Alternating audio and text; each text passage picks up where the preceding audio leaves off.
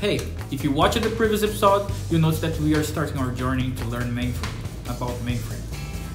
So now we are going to start on the first group of challenges, the PDSs, and we are going to talk about mainframe, about files in mainframe.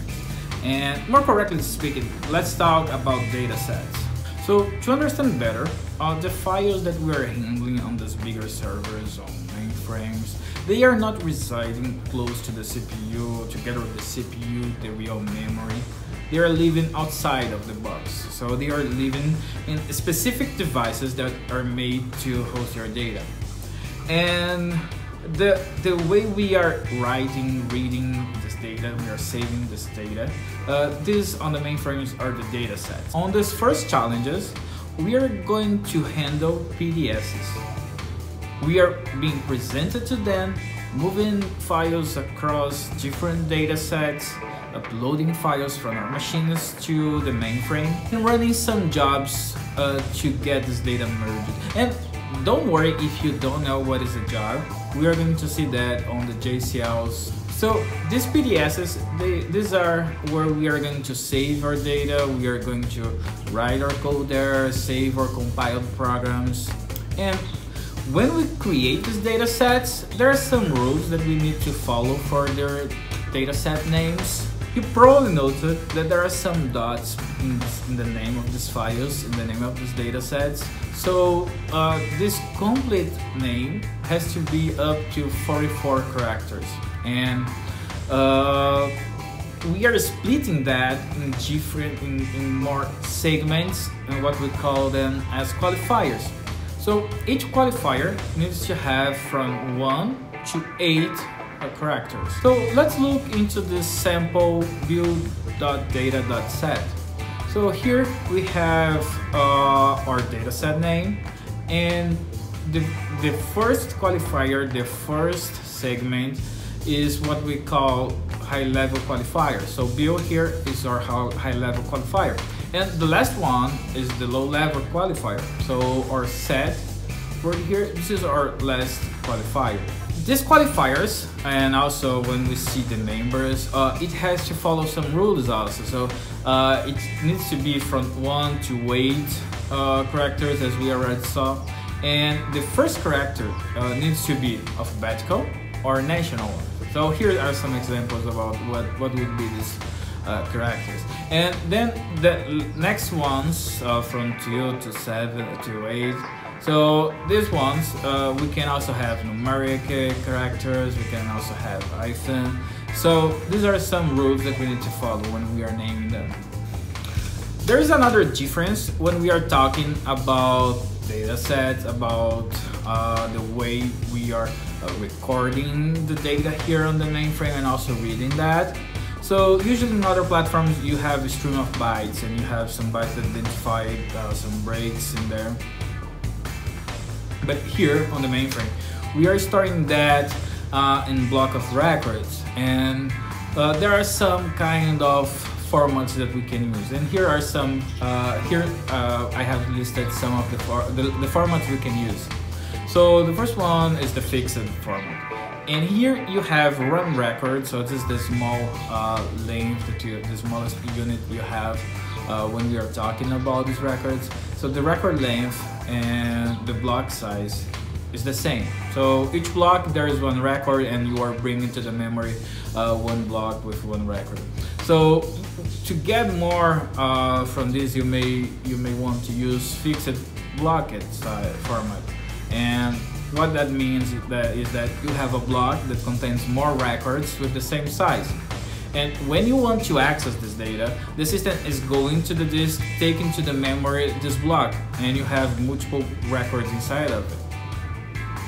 And so this is the fixed blocket. The next one, the variable, you have one record per block, and this has a variable format. So to keep that, you need first you need to know how long is this record, right? So this first word is to tell the system the size of this record, the size of the block. But on variable formats, you can also have a blocked format. so variable block. And in this case, you're gonna need another word to be descriptor for the whole block, and for each record another word telling the size of that record. So the last one here is the undefined format. So that's mostly used for compiled programs, so when you have a library that's storing your compiled programs, so you probably will be using that. You need to be using that. There are more types of datasets.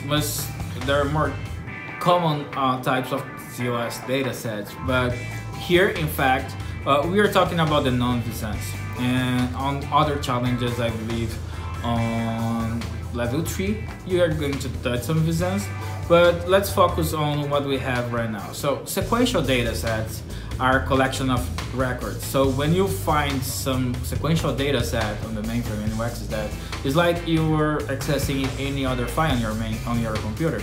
So it has this collection of records. And there is also partitioned dataset that's a collection of these members that are like the sequentials. So you have a collection of member, and a member is a collection of records. So these are the PDSs that we are seeing here on this challenge. Well, we had on the first week of Master the Mainframe over 1,000 of users accessing that. And how zlos can handle that amount of files? Let's suppose each user has thousands of data sets. Right, zlos use one kind of structure to index these files. So we have mcat, that is our main catalog where the system is keeping the records, like, oh, I want this sys1 dataset, where is it? So it tells the system where to find that, and also has like an index for every user. So for example, for user A, the datasets will be on this, will be listed on this ucat user catalog.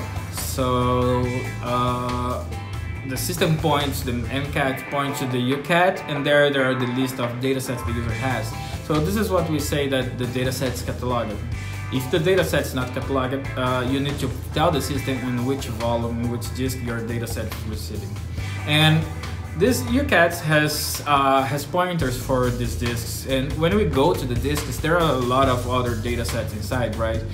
One dataset may be in one track, other in another, and you need to have a quick way to access that. So at the beginning of each of these volumes, there's another structure called VTOC, and virtual table of content, and there you're gonna be pointed to where, specifically inside of the disk, where your data is.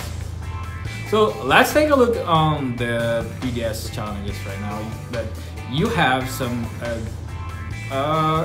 quite good knowledge about what you're gonna be seeing there.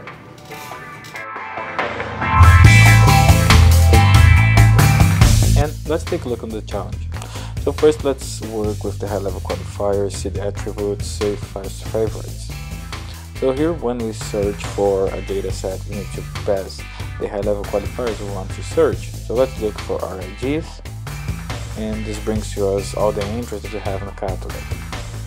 Also, when we look to the attributes here, we can see which catalog our data set is listed, the record length, the block size. So these are some samples of attributes we can talk. So let's favorite them. This will make it easier for us to work here on Zero Explorer to find out data sets when we go here in favorites. So playing with favorites, so let's change a bit the qualifiers and find some data sets. So let's change here to NTM 2020. So basically, the files that we are going to use as source, they start like this. So most of the challenges, they will have the source for us to use to play with these high-level qualifiers.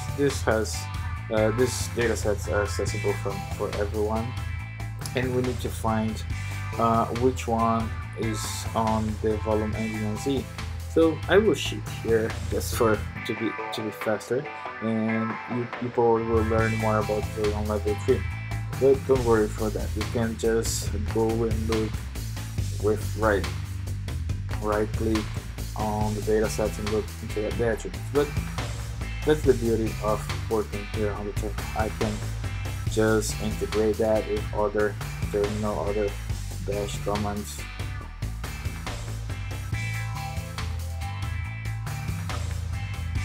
So let's look to the MTM 2020 and the volume that we want to find. So that, let me just fix it. So grab, and that should be, yeah, there we go. So here we have the dataset names, and when we find the volume, so this is our dataset or the public input. That's perfect. So this is the dataset that contains the files that we are going to copy right now, and look how simple it is to explore. You just have to right click, copy and paste. So as you would be working on any other platform on your machine. So let me just bring the work here that I forgot to favorite. And as you could see, you can have multiple high-level qualifiers here to display the data sets that will bring to you all the high-level qualifiers that you have included in the filter. So let me take the work and I will favorite that. So now I can copy it. So let's paste that, and when you paste, you need to type the name of the data set. So if you want to keep the same, there you go, refresh, you're gonna see the data sets here. So let's copy also the PDS part 2, and basically this challenge will be merging these two main bars using a job, JCL.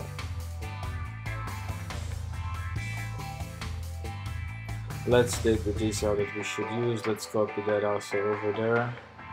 So this PDS one, cat.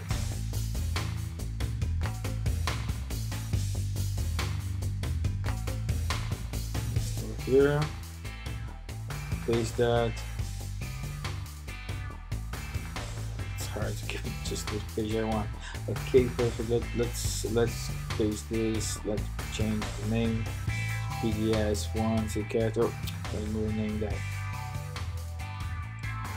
Okay, fix. There you go. So now it has the name that the challenge is asking us to keep. There you go. So we are on the final part of this challenge. So let's run this job and check what this is done. So our file is already renamed, so let's remove that. So when we right click and submit job, it brings to us this link. We click and we can see here on the job area our output. So our job has completed with 0. Let's take a look here if you see something, and yeah, everything looks good. If we go here, you're gonna see that this 00 on return code, that means something that we were expecting. Now let's take a look here on the JCL, and if you have opened a file and it doesn't know that it's a JCL, just click here on the bottom of the page and type to change the type of file, so it will highlight for you.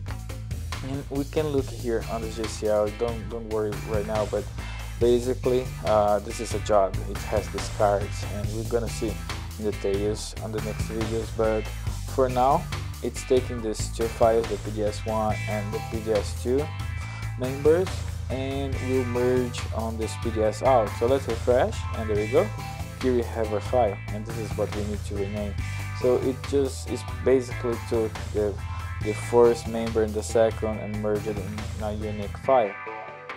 And to finish this challenge, let's just rename that for receipt, and there we go. You can practice now doing some tacos. And I will speed up the things here to get ready for the next challenges, and I will let you with the PDS challenge. So do your best and let me know. If you haven't dubbed, just come here on the comments and ask whatever you want to ask, whatever you want to see on the next videos. Hope you are enjoying that, and give me a like, subscribe to the channel, and see you on next episode. Bye bye.